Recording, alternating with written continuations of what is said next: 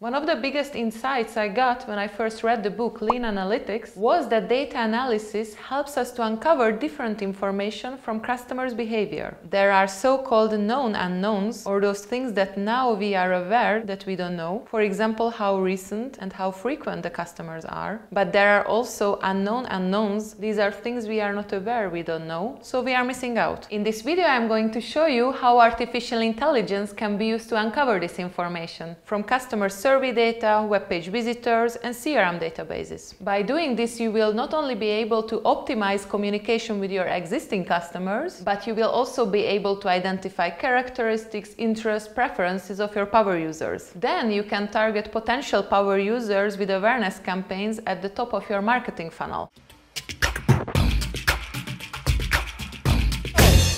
Hi, I'm Judith from Growth Tribe with another video about AI. Imagine you offer some type of consulting or advice to your new customers, for example, which software subscription is the best for their business purposes, or which clothes to buy based on their style and needs. Let's take this example a bit further with a practical use case. Consider a company selling clothes for men in the form of a subscription model. They can sign up to receive mystery boxes, packages with pre-selected clothing items. When they arrive to your website, you can design an onboarding process, for example, some type of survey to map out their needs better. You ask your new customers to respond a 10-item questionnaire in which they provide you yes or no answers. For instance, how, when, and why they will be using your product. The business as usual situation would be to collect this data customer by customer. Then give these answers to a specialist to inspect them. Then the specialist, a marketeer, a business developer, or a UX designer, would try to use their human judgment and domain expertise to infer patterns from this data. But even a small questionnaire like this with 10 items can generate thousands or if not millions of different combinations of answers. It is impossible for a human to memorize and identify patterns from data of this kind. It becomes a typical case of artificial narrow intelligence. These algorithms are in the domain of unsupervised learning that mathematically measure how similar or dissimilar are the user's responses. These are the so-called clustering algorithms, in which the k-means and the hierarchical clustering are classic examples. Instead of giving the responses of new users to a human specialist to decide which cluster the new user belongs to, you can send this information first to a clustering algorithm. The algorithm could spot that you have 3 or 4 latent segments of customers based on the type of clothes they would like to buy for work or for socializing. For example, that you have 2 groups who buy clothes for work. One is composed of C-level corporate executives who seek for quality and convenience of delivery. Another group is composed by hipsters who want to try new top brands. You just uncovered the unknown unknowns. By uncovering these data insights from the clustering model, you will probably increase your uplifts and return on advertising spend. Now you are going to use this information to create a lookalike audience on Facebook, Instagram, or Google Ads to reach out to similar users with awareness campaigns. You should also adjust existing communication with your current customers according to their cluster labels. It is up to you as a skilled professional to come up with messaging and imagery tailored to that segment instead of just relying on the generic ads you spread to everyone. Everything goes back to experimentation. Just be careful. Providing personalized content without sounding too creepy and invading privacy can be a challenging task. For the hipsters, an ad with an avocado matcha latte could be a good start. So we started with an example of survey data collected during the onboarding, but you can do the same process with top of the funnel data, for example, which URLs, which sections they are visiting, how many blog articles they are reading, how frequently they are visiting, and for how long they stay on the website. You can also do the same thing with retained customers using a CRM database. For this, try to start collecting data from what we call the first order features for clustering, which are recency, frequency, and monetary value and customer tenure. These come from the very classic marketing framework, the RFM model. Let's take a look at another use case. Consider a website where registered users can donate to different crowdfunding projects. In this case, you can measure recency with the last date of donation or the last time they logged into the website. Frequency can be the number of sessions on the website, the number of different projects they donated to, or any feature that reflects level of engagement. Last, the monetary factor can be measured with the total amount donated. Then you should add second order features like customer preferences.